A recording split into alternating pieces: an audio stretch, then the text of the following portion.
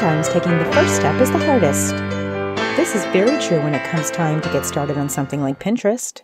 You may in the back of your mind feel like you would like to give it a try, but something might be holding you back.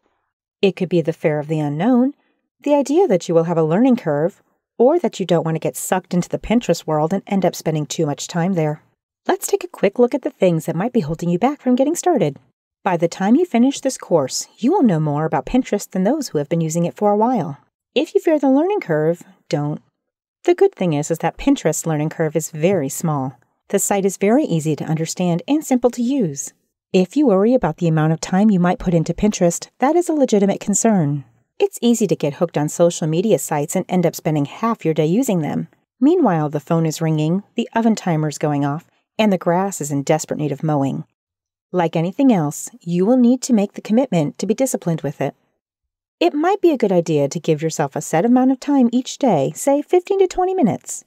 You could even pick a specific time of day as your Pinterest 15 to just browse the boards, or perhaps set aside 1 hour per week as your dedicated Pinterest time. You would be surprised at how much you can actually see in just 15 minutes a day on Pinterest. Pinterest is not something to be afraid of. The learning curve is much smaller than other sites, and you can control the amount of time you put into it each day. So let's get started. Creating a Pinterest account is free and easy.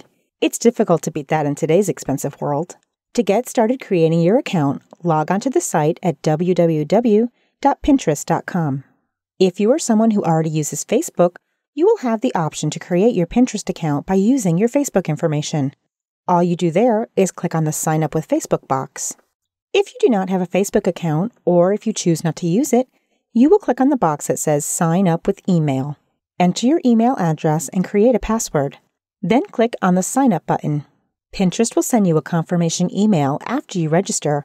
However, you can complete that step after the Pinterest tour. After you hit Sign Up, Pinterest will ask you to provide some basic user information. Enter your username and personal information, then select Come On In.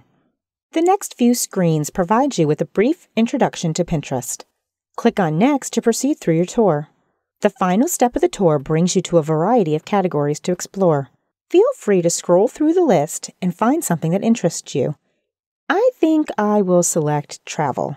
This demonstration will show you how items will be displayed in the Pinterest feeds. Selecting an image will bring you to a more detailed view. If you like the image, you can save the image by hitting the Pin It button.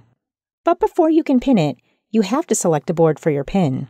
You can either name your own board or choose one from the drop-down menu.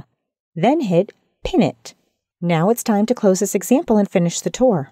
But before you start having too much fun, Pinterest will kindly remind you to go back to your confirmation email. To confirm your registration, all you have to do is log into your email account. You should see a message from Pinterest asking you to confirm your email. Just click on the link in the email, which should bring you back to Pinterest.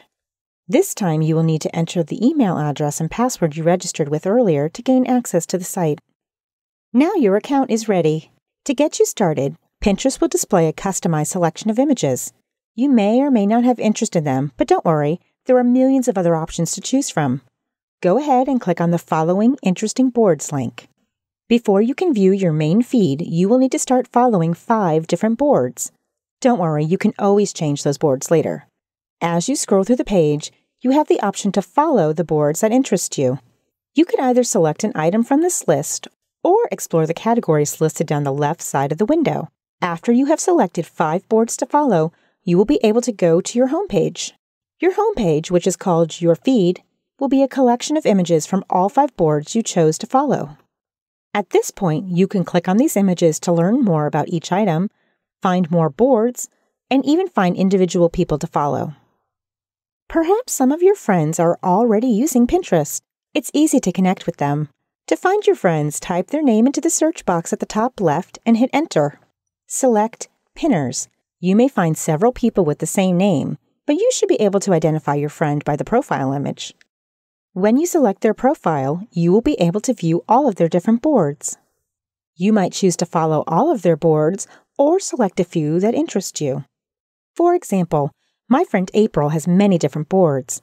I think I will choose to follow just a few, such as For the Home, Sweet and Savory Recipes, and Craft Ideas. If you would like to follow your Facebook friends, Pinterest makes it easy to find them. Click on your name in the upper right corner and select Find Friends from the drop-down menu. If you signed into Pinterest using Facebook, a list of your Facebook friends should automatically appear. If your friends are not listed, you may send them an invitation to join Pinterest. It's important to note, however, that you do not need to follow only your Pinterest friends. There are many people out there with interests similar to your own. You may follow anyone's board. However, it's a good idea to review your account settings before you start interacting with others. Your account settings allow you to control your public profile and privacy features. To review and edit your settings, click on your name in the upper right corner and select Your Profile and Pins from the drop-down menu. This will bring up the basic information screen where you may change your email address, password, language, country, gender, search privacy, search history, and recent contacts. If you don't want people finding your boards in search engines, you will want to change your search privacy to reflect that. It defaults to allowing search engines to find your boards when people do searches. If you prefer to hide your Pinterest searches, you have the option to click Clear Recent Searches. Likewise, you can clear any recent contacts you have made. In the Profile section, you can edit your name, add a photo of yourself, and enter any other information you might like to include in your public profile.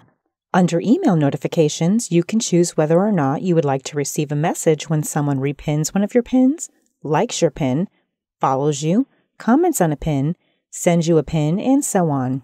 You may choose to receive these notifications as they happen or just once per day. There are other options in this area that will give you the chance to post your activity automatically to Facebook and Twitter. Also notice at the bottom of this window, you will find a button to deactivate your account if you choose to do so.